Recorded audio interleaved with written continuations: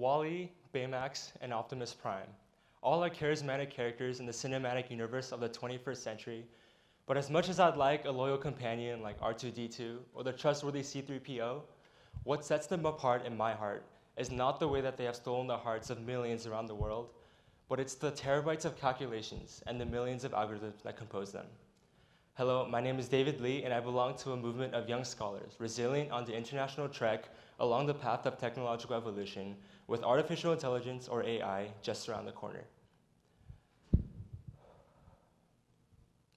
So, before we discuss the future of mankind, let's briefly scroll through history.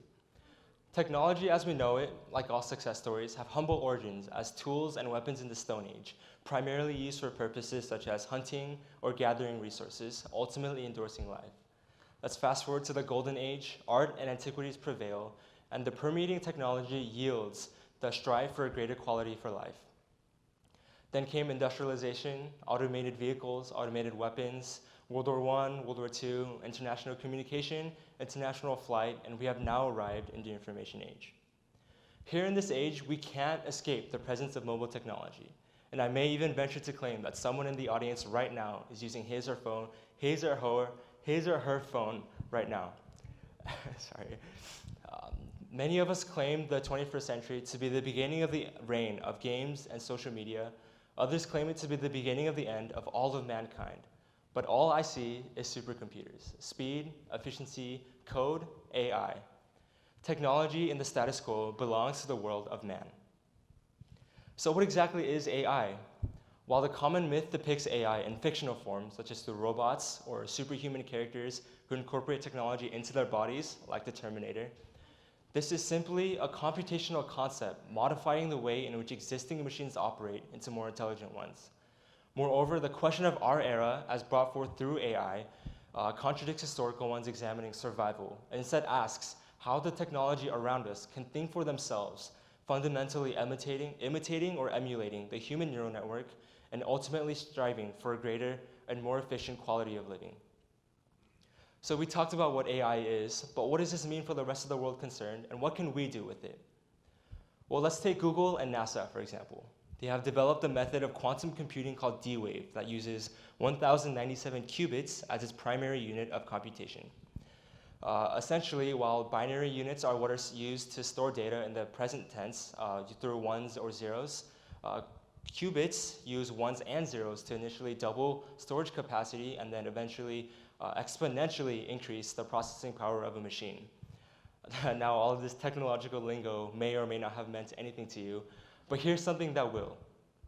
Artificially intelligent machines that utilize this method of quantum computing will outperform supercomputers by more than 3,600 times. This means that it is faster than our average desktop computers by more than 100 million times. It's pretty mind-blowing if I do say so myself. Instead of talking about it, why don't I show you the next example? The second example I have to show you is actually featuring a childhood friend of ours, Tetris. So in case you're wondering, this game is currently being played by the code that I've written, not by myself, clearly, or by anyone else backstage. This program fundamentally demonstrates the elements of AI. Essentially, given a specific input, the machine is able to evaluate that input and then generate an appropriate output to find the optimal solution. In this case, the pieces at the top are being randomly generated from a set of 7 pieces. And the machine then reads the situation or the input, which is the given state of the board, including all the blocks that are placed, and then evaluates several factors, including the aggregate height of each column, the spaces or gaps in between each blocks, and then the possible points that the location of the pieces can generate. And so given the input of the board, the machine is able to evaluate it and then create an appropriate output that generates the that maximizes points. And so in a more personable fashion, this Tetris game that's playing itself demonstrates AI. And for a non-gamer like myself, this entire process would take minutes, but what I do in minutes, the computer is able to do in a matter of milliseconds. So that's enough of that.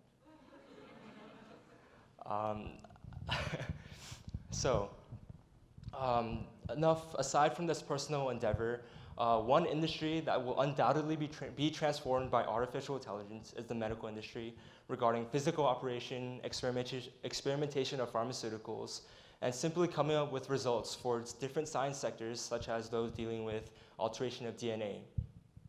Today, thousands of medical databases, professional journals, and empirical indexes exist, all of which contribute to trillions of facts, known diseases, known cures, and precedent cases. Now, for obvious reasons, humans have been incapable of compiling these amounts of data, let alone interpret it and then debunk different illnesses that we have yet to cure, or even unearth new treatments. AI offers the ability to not only specifically pinpoint the symptoms or traits of certain maladies or illnesses, but also corroborate that information with existing databases to then unearth a new treatment that otherwise would never have been tested.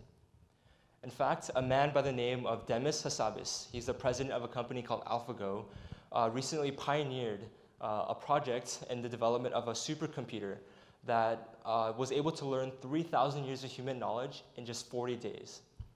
Now, the same man with the same company led groundbreaking research that allowed modeling for a new protein that can be used in life-saving medicine.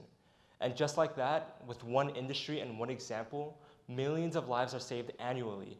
And just like that, AI becomes a friend of man. Similar computational abilities have allowed for the discovery of solutions that were unprecedented and allowed tackling issues that were thought impossible to solve. But at what cost? Of the plethora of issues that AI inherently imposes on the human society, the primary concern regarding this idea of machine learning has to do with job displacement. According to the Daily Mail, nearly 40% of all jobs will be automated by the year 2030 in the United States alone. And so now mankind faces a dilemma. While technological advancements have largely been beneficial, allowing our society today to be what it is, our efforts to integrate technology further into our society would cause hardworking men and women to lose a sense of belonging, not only in the industrial workforce, but also in the grand scheme of societal standards. But ultimately, the ubiquity of artificial intelligence is inevitable, despite the objections from several groups of people. Whether it takes a few years, a few decades, or even a few centuries, the past can attest to the relentless track of technology from one era to another. So the only primary concern that we're left with asks the fate of the human species relative to the ever-evolving automation. Of course, people believe in copious myths or simply false predictions, but the truth remains the same, that members of our era, of the information age and of the 21st century, must guide technology and machinery in the status quo to complement our society, to create a haven of belonging for both man and machine, to reform rather than replace, and to stand, not as a foe, but as a friend. Thank you.